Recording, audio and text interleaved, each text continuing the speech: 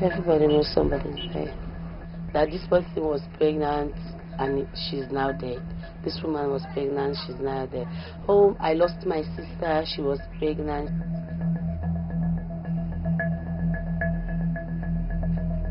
Everybody knows people who have died from maternal death in Sierra Leone.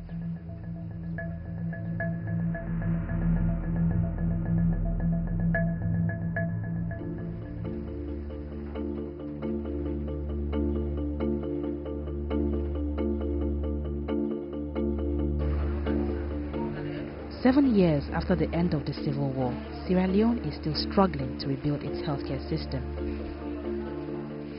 Even the few relatively modern hospitals are chronically underfunded. Corruption is a problem, and they lack many of the most basic facilities. Are the relatives around? One shocking consequence that is often overlooked is that 1 in 8 women in Sierra Leone dies giving birth, as opposed to 1 in 4,000 in developed countries. Currently, we're examining the woman. We did a Doppler ultrasound examination on the abdomen, and we didn't get a fetal heart. So that means that we've lost the baby. We have to get the blood for her. We have to get at least 2 liters. She's now being resuscitated, and we try to get 2 liters. That means if we need to do an operative procedure, we may need the blood because she's still bleeding. Although healthcare is supposed to be free for pregnant women, in fact this is seldom true. Patients and their families are often forced to pay for treatment that they simply can't afford.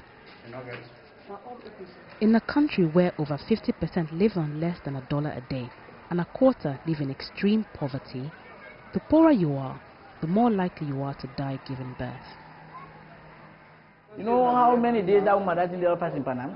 Or for say, when they say 150, I help you. If you can't tell, we thank you.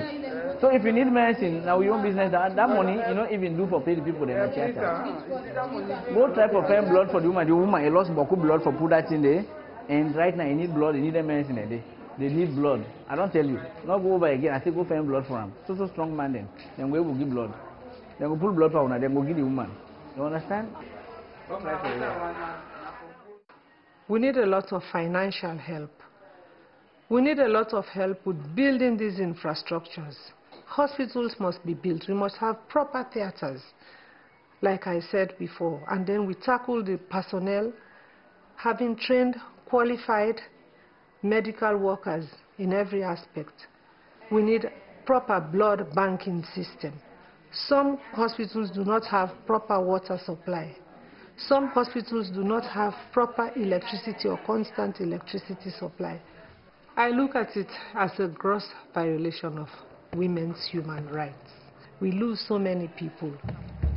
Although the government recognizes the problem, its critics believe that they are not doing enough to prevent so many pregnant women dying. For many years, Issa Cole has campaigned to raise awareness of the problem, and like many women in Sierra Leone, has lost a close friend in childbirth. Adama started bleeding. She went to the midwife, where she went to deliver. She delivered the baby and started bleeding. Adama died, and her Aunt Sarah is now struggling to look after the baby. We born now, the baby been big, then first time for leg born. So the baby been big. So we can born now. They say 9:30, 7:30 to 9 now. It changed. It begin bleed. Then they wash with her and can't go now my soaps. Before they reach now my soaps now. Now they die. I think she was feared of not having money. And she was feared because of the bills, because they already told her she's going through an operation. She didn't have the money and she didn't know where she's going to. If she borrowed the money, where should we get the money back to pay the person? Women are faced with an impossible decision, whether to seek help from untrained midwives or to try to go to hospital knowing they can't afford the treatment. I get belly. The belly at me 4:30. So as I wake, bleeding begin come up at me. I begin bleed till 8. So we go to the hospital, they say operation. Money no dey. So I'm able again. I just dey bleed no more. I just can't born the pikin now. The pikin sleep one day, make it 2 days, he die. If you go hospital, you don't get money, they die. If you give half money at the hospital, they dey hold and they say, "Pass, you full up the money, you they die." If you not your God, would teach me auntie, me like I don't die. They give me the reward. I said I'll go. You cannot get the money for pay, all the money. Me auntie they cry, they go and let money no day.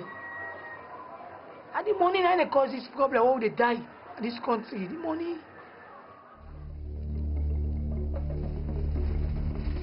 Sierra Leone is divided into 13 districts, only 7 of which offer even basic emergency healthcare to pregnant women. Limited road access and poor communications makes it often impossible for isolated communities to access medical services in time.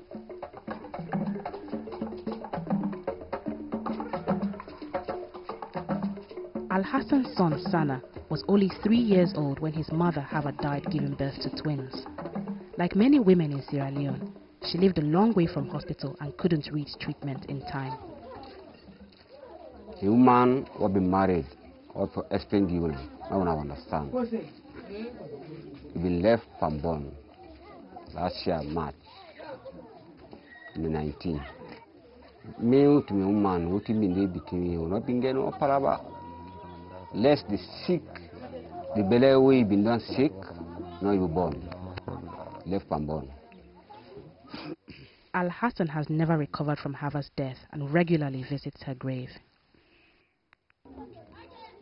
That woman die one really usa sidon so. I get that he the heart.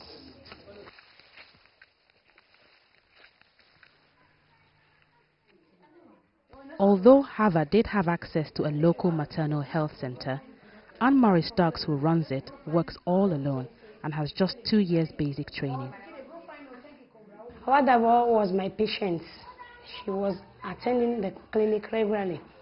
So when she came to my center to join clinic, I advised her that you are a previous cesarean section. You have to deliver at the government hospital. Your case is very serious. So what she was coming, attending the clinic always. By the time now her labor started, they didn't come earlier to the center. They come late. And at that time, I tried to refer the patients, but there was no vehicle, no way. So suddenly, she passed away.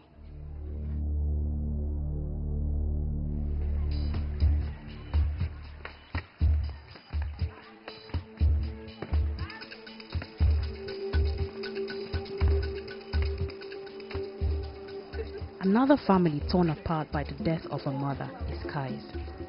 Her daughter Adele died because she was not referred to hospital in time. Kai now struggles to look after her grandchild and is driving her family deeper into poverty. Now the beg no more. If Papa no dey, na me angry no more. If you don't know, if you say today, no they sleep today, no they sleep. Now so the whole. But now as I left family, I told the confusion. Yeah, the beg no more. Let them help me. And the beg no more. What's in Adel's age? 18 years. 18 years. Adel's age is 18 years. 18 when she died. Adele's baby is now 4 months old and seriously malnourished. Adele was forced to deliver and the baby was expelled.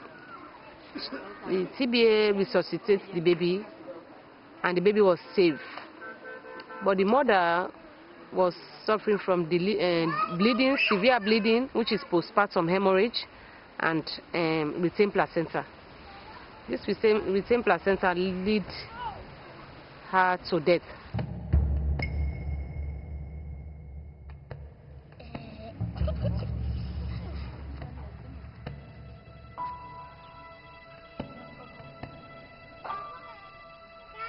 Many women still rely on untrained TBAs or traditional birth attendants. They are found in every village and community throughout Sierra Leone and offer a cheaper alternative to the modern healthcare which the government promised would be free. It's working free. It's working free. It's free. Kuburanians.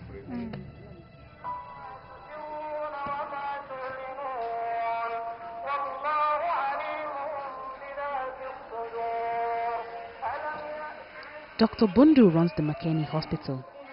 He believes that there are three main reasons for the death of so many pregnant women: the delay in seeking medical care, the delay in reaching a hospital, and finally, the delay in receiving adequate treatment when they arrive. One of the reasons for first delay might be the fear in the people that they are going to be asked to pay in the hospital for services. They go to alternative sources who are not trained, but they have the confidence of the local people. Nationwide, if we do it by districts, Bombali has the lowest maternal mortality, thanks to massive support from the reproductive health sponsored by the UN agencies, like UNFPA. They are giving us drugs, they are giving us surgical sundries, and they are giving us incentives so that to motivate the staff and work effectively. They don't have to pay for care. Dr. Bundu's hospital is the exception rather than the rule because he receives additional UN funding. But most other hospitals and health centers aren't so fortunate. Janet and Fatmata run a government health center. Without proper funding, they face an uphill struggle to encourage women to come to them for treatment. So many pregnant women come here for antenatal clinics. They come for checkup, they come for examinations. We used to give them their routines. Of course, some don't come because of ignorance also. Some usually say we don't have money. But as long as they are pregnant women, we used to tell them, come, even if you don't have money. Some even refuse to come, thinking, saying, I don't have money, unless you go to their houses. And okay, come and let's go. Come, let's go. Come, let's go. Go for your drugs. I've not been paid for the past 3 years now almost. I've not been paid a single cent. But I've been surviving through patients by the little amounts they give after buying drugs and stationaries. What is left we use. Healthcare is supposed to be free, more for pregnant women, under 5s, and vulnerable people. But we used to ask for money because we are not paid. Sometimes, whenever they don't have, we treat them just to save lives. We know we are fighting to save 2 lives.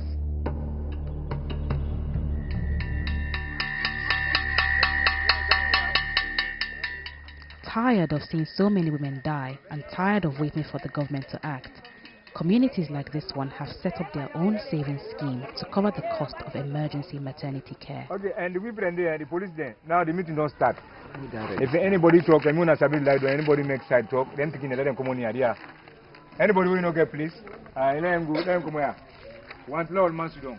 While the government is encouraging schemes like this one, for people who have so little in the first place, this is an additional burden they can ill afford. The real answer is for the government to act on its promise to provide free healthcare for all pregnant women. Dr. Samuel Kabo is the director of the Reproductive Health Program at the Ministry of Health. Before the war, we had about 500 to 600 doctors working in government. After the war, we had less than 100. They all went away because of the poor salaries. So what we say, what do you want to do? You improve the salaries and a lot of them will come back. Some of the staff are so poorly paid. Some of them do not get a salary at all. A lot of them are volunteers. And so where they depend, or what they depend actually on, is what they get out of their work on a daily basis. When they go, what patients pay them, that is what they depend on. I'm a doctor. In the district where I was working, there was a time I was the only doctor for months at a time. I was the physician, I was the surgeon, I was the pediatrician, I was the public health surgeon, I was the administrator. And then you are so poorly paid. And then you ask me if you will not want to have these people pay you so that you can be able to take care of yourself and your family. So this is important for us. In as much as we want to help the hospital, we want to help the women directly, but I think one of the ways that we can help them is that if we can get these staff well remunerated, then we can have a hold on them, have them accountable to us, then they can be able to deliver services. But the question remains, why isn't the government prioritizing women's health when most of those who die giving birth in Sierra Leone could have been saved with the necessary care?